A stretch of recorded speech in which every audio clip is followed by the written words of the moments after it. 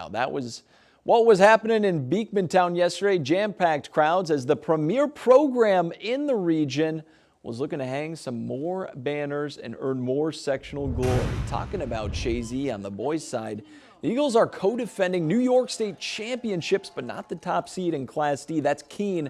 Beavers beat the Eagles earlier this season, and showing why with the defense. That's Peter Robgent showing off the lead. They're keeping things scoreless, but in the 18th minute, Chazy's Landon Dupree puts the Eagles up with a fancy little finish. 1-0. Now, that was the score heading into the second half. Looking for some insurance. Well, Maddox Tyndall's got it. He puts Chazy up 2-0 and hits the Ronaldo C, as does his head coach, Rob McAuliffe. Chazy moving on in the New York State bracket with a 2-0 victory, their 8th straight sectional title.